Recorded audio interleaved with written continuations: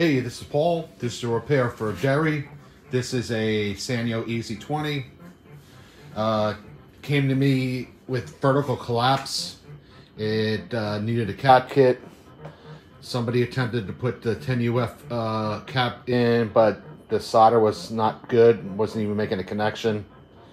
So I did a full cap kit, good reflow of solder, cleaned it up a little bit, and we got a good looking picture now. This guy's been on the test ring for several hours, no problems. Nice stable picture, good colors.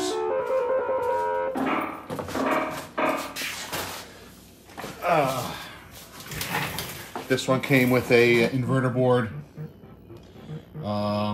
You might not need it depending on what game you're using, but it's here. Inverter board has your input that goes right there. Then you switch to non-inverted or inverted. Then this side goes to your chassis.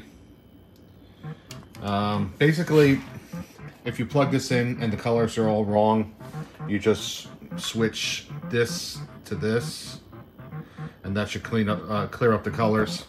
It's just making the colors backwards. Besides that, everything else is good. B+ is dialed in. I'm running an actual Donkey Kong board now.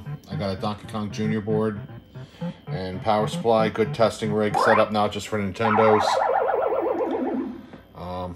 Nothing else was needed on this guy. It's looking good. I'll box it up and I'll send it home. See you.